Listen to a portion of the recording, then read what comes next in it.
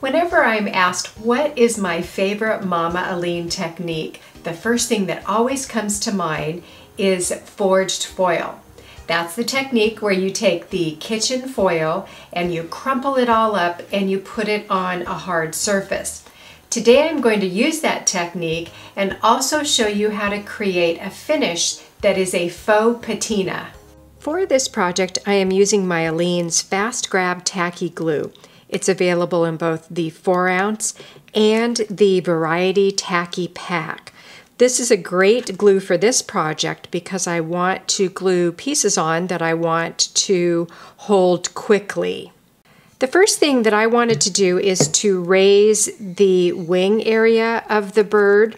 So I have a paper plate that I cut apart. As I mentioned, I like using the Aleene's Fast Grab Tacky Glue to glue down these buttons because I want this to hold quickly. It does not need to be dry before I go on to the next step, but I do want to use the Aleene's Fast Grab Tacky because it's going to hold fast. The buttons are glued in place on the wing, so I'm going to set this aside while we work on putting the foil onto the body of the bird. The next step is to prep the kitchen foil. You want to put a lot of texture into this. I just use my hands to press that texture into the foil. Apply your Aleene's Fast Grab Tacky Glue onto the surface of your project. I just use my fingers to rub a nice even coat. Place your piece of foil down right into the Aleene's Fast Grab Tacky Glue. Give it a good press. Then you'll want to take your scissors and cut around the edge, leaving enough so it can wrap around to the back side. Now that I have all of the edges of my foil cut, I can apply my Aleene's Fast Grab Tacky Glue along the edge, and we're going to wrap these pieces around to the back.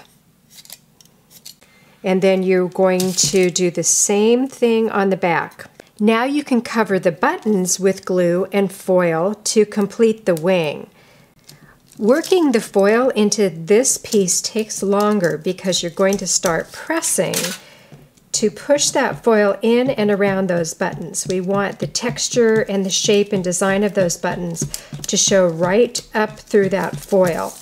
Cut the edges of your foil the same way you did on the bird body so that you can wrap this foil around to the back side of the wing. Now that I have embossed my foil around the buttons, you can see that design pops really beautifully, and it's going to show up even more when we paint it. We're finished with the wing, so I want to bring you back to the bird, and one of the last steps I do on this is to crease it down even more with the pencil. The next step is to paint a finish onto your look of metal foil, and there's lots of different choices for colors. The traditional technique was simply a black antiquing, but I want to make this look like patina today.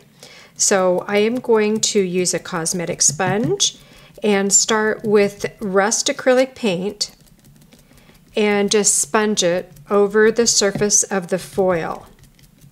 When your first coat of paint has dried just a little bit, you can come in with your second color, and this is an aqua, and using it on the sponge, I like to dip in and then tap off the excess.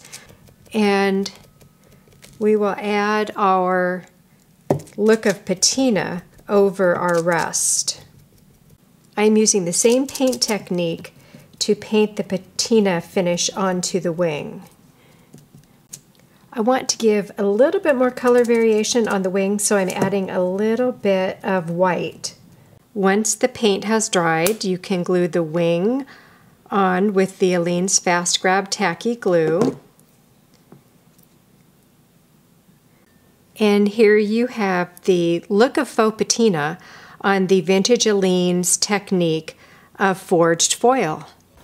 Now that you have learned this new faux patina technique, you'll want to try it on wall art, boxes, home decor, jewelry, mixed media, and a lot more.